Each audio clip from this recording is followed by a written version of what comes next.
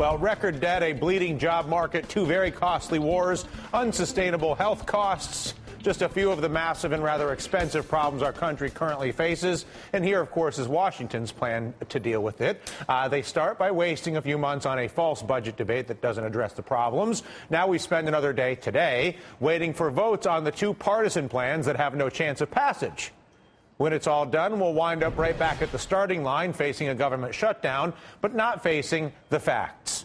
Neither party offering cuts that amount to anything more than a drop in the bucket. You just have to look at the numbers to see it. The House passed GOP bill cuts spending by a mere $61 billion. Remember, we have trillion-dollar problems. That amounts to 4.3% of our total debt. And the only more insulting plan when it comes to cutting comes from the Democrats, who offer cuts amounting to, yes, 0.4%. Meantime, neither tackles the trillion-dollar problems that are sucking money out of our country. The money, as it leaves, pays off a very small group of special interests. And instead of dealing with this problem, we continue to print more money to cover up the theft. So, who in Washington will face the facts? Who will step up for the future of this country? Even loyal Democrats are asking where our president is. Both proposals will fail. Worse still, everyone in Congress knows that they will fail. The more important question is this: why are we engaging in this political theater? Why are we doing all this when the most powerful person in these negotiations, our president, has failed to lead this debate or offer a serious proposal for spending and cuts that he would be willing to fight for? Joining us now, Texas Republican Ron Paul. Congressman, how much of this budget fiasco lays at the feet of the president? Well, there's plenty of blame to go around. He certainly has a lot of responsibility. But, you know, the problem has started a long time ago, and I see the problem starting 30 years ago. When I first ran for Congress, this was my concern because of the changes in monetary policy. I thought it would usher in an age of big spending and big debt and big government and have warfare and welfare till we can't stand it anymore, and that's where we are. So I think past Congresses and past Federal Reserve officials, the Congress now and all the presidents, they never did anything. They always believed that they could live beyond their means. And the people are to blame, too, because, most members of Congress over the many, many years always get reelected. I mean, there's resentment growing now, and some aren't getting reelected. But most people realize that, if they go and vote for a 20% cut in Social Security checks, they'd be scared to death they're going to lose their job. So there still is a strong demand for spending no matter what you hear from the grassroots, and cutting is difficult. And so I don't expect it to happen. I think we're going to have a much bigger crisis that will bring us down, and then we'll have to decide what kind of a country we want. But unfortunately, there's too much bipartisanship. Bipartisanship in the spending, endorsing welfare and warfare, and bipartisanship now in don't cut anything. So we're in a mess. You have been able to accumulate power, however, over the past few years as more people in this country come to understand a mess that you've understood quite well for a long time. There was a time when a lot of your rhetoric was considered fairly marginal. It has now become more and more centralized. Is there anything that you can do to form issues-based coalitions, for instance, on tax code, issues-based coalitions on the military that could actually affect some change while you have the power that you do have? Well, we've worked pretty hard, a couple of the Republicans and several of the Democrats, especially on the overseas spending. Barney Frank and Kucinich and I, we've worked together in trying to say, it's time to spend less at overseas. It's time to let Germany and Japan pay for their defense. It's time to not get involved in every single war. Now, you would think the finances would make them hesitant about going into Libya. But they're not even pausing. I mean, the plans are being laid. So yes, I think the coalition should be built, and we should work our way out of it. But I'm just right now pessimistic that is going to happen because of the pain that it brings upon the special interest groups. Because the many people who come to my office now and say, "Yeah, you better get this budget in line," usually leave the office by saying, "Please don't cut mine, cut somebody else's," and that's where we are. How much of the cutting issues I would say distract, but are only half the story. We have a huge revenue decline in this country because of unemployment. People don't have jobs. They don't pay taxes. There's not revenue. We have a huge revenue decline in this country because of the dysfunction and screwed up nature of our housing market. How much is the failure of this Congress, the Congress before this Congress, and then we can continue back into history, how much are we basically screwing ourselves by refusing to deal with unemployment and housing in a meaningful way?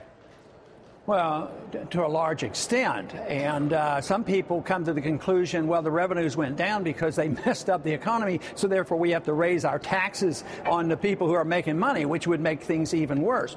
But because people in Washington and the Federal Reserve didn't understand how the bubble-type economy works and the business cycle works, they didn't allow the correction. The market wants things corrected. They want liquidation of bad investment and bad debt. They need prices to go down. They need labor costs to go down, and then get rid of the problems, then you go back to work. So we have done everything wrong here in allowing the economy to get back to the position where they can grow. The Fed, believes that you can have real wealth and capital come out of a printing press, and it doesn't happen.